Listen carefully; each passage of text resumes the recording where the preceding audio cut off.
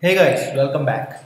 For today's video tutorial, I'm gonna work on a new sensor that is L3G4200D.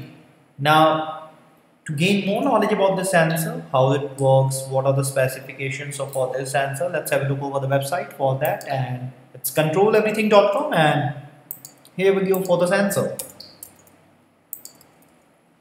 And let's see what we got for the sensor. So L3G4200D is a motion sensor, ultra stable 3-axis gyroscope. So these are some of its features. As you can see, it's a gyro at full scale range is plus minus 250 to plus minus 2000 degrees per second. Sensitivity is good, it's precise. As you can see, it's a highly stable over the temperature and the time, and you can also purchase the sensor from this very site. I will be interfacing the sensor, gyroscopic sensor, that is L3G4200D, with a particle photon, and for that let's go to the resource tab to get the code, and here comes the particle code sample as you can see on my screen. Now you can download the code as zip file from this very site. From here the link is provided there. Now you can also have the code from GitHub repository, that is Control Everything Community. Now let's have a look over the hardware connections we require to fulfill the interfacing condition of this particular sensor. Let's have a look over that. This here is our sensor, that is L3G4200D. Now I'm going to interface the sensor with a particle photon, which you are able to see on my screen. Now the question arises how to make a connection among the sensor, other I2C devices and the particle photon, and how to make the connection a lot easier. So the answer is this I2C shield. This is available on the website controleverything.com. Now gently place the particle photon over the I2C shield as you can see on my screen, and gently make the connection among the sensor and the I2C shield using a connecting cable. Now while making this connection, a rule has to be followed, and it says that the brown wire of the cable should be connected to the ground terminal of the sensor, and similarly we have to process this rule for the I2C shield also. So as far our connections are done, this will look like this. Now the last part is to power up the particle photon, and here comes a micro USB cable into the picture. Then gently insert it over the power jack and make it on. So we are done with the connections part for the hardware section. Now what we require is a code so that we can have a view over the interfacing and the working of this sensor. Well, let's have a look over the particle code so that we can interface and explain and have a working for this sensor. So the first step is to log into the website github.com, and here search for the repository, that is Control Everything Community, which you are able to see on my screen. Now get over it and here search for the sensor L3G4200D.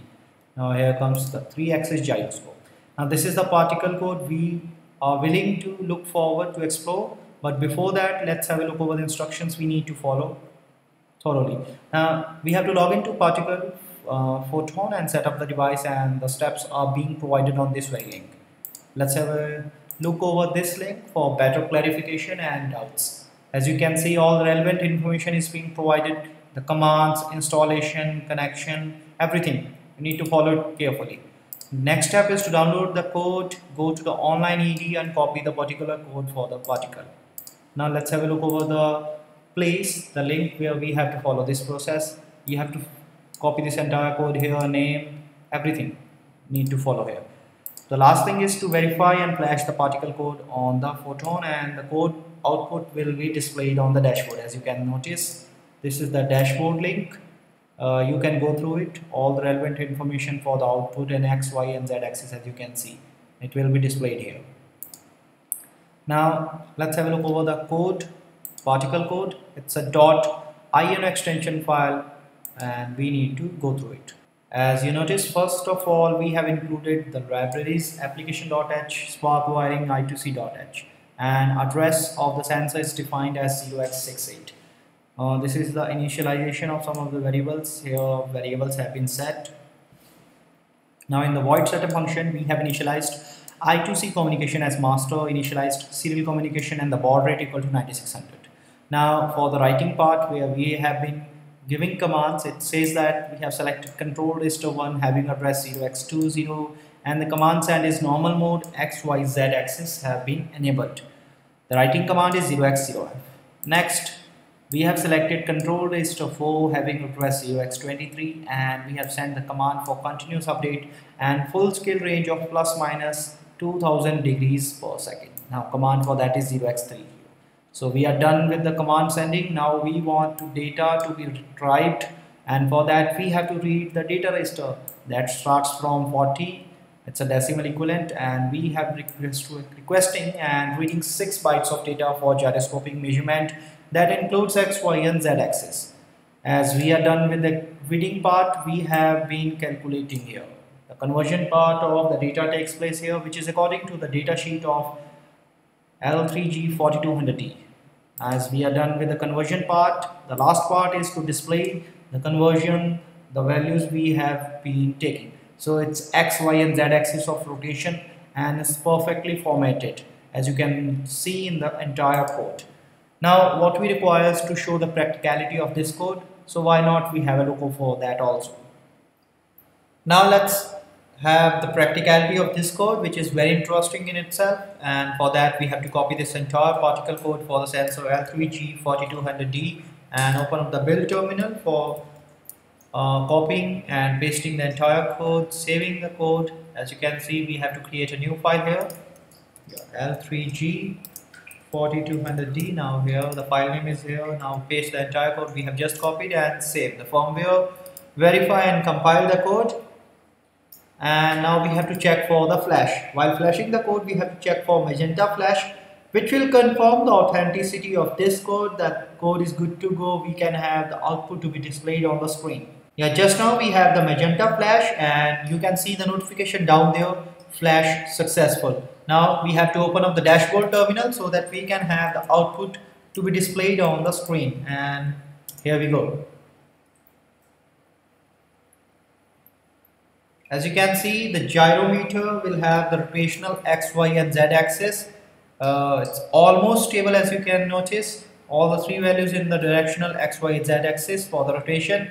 And when I try to rotate the sensor, there will be a change in all the values regarding the 3 perpendicular axes of the rotation x, y and z. And as I keep rotating the sensor, the values keep on changing. Yeah, that's correct. As you can see, x, y, z axis of rotational values are being changed as I rotate or move the sensor L3G4200D. Now this is how the sensor and along the particle code works. Now what do we require is to see the benefits, the features and the applications, and let's have it. We have just seen the hardware connections, the explanation and the working for the code for the L3G4200D.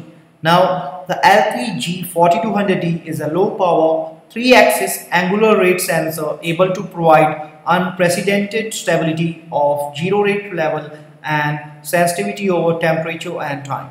It includes a sensing element and IC interface capable of providing the measured angular rate to the external world through a digital interface I2C SPI. It has a full scale of plus minus 250, plus minus 500, plus minus 2000 DPS and is capable of measuring rates with a user selectable bandwidth. Due to this, it is being included in a lot of applications like gaming and virtual reality, input devices, motion control with MMI, man-machine interface, GPS applications, and a lot. Well, the sensor can be purchased from the website, as you can see on my screen from here, and you can also have the code from the resource tab. Now you can also have the code from GitHub repository, that is Control Everything community. In the end, I would like to make it clear that in case of any issue, you can have your queries on controleverything.com and you can post your comments on the community page. Now for blogs and articles, you can reach me on instructables.com, and to subscribe more video tutorials, go to our YouTube channel. Now I hope you enjoyed this video a lot and have a good one yourself. Thanks for watching.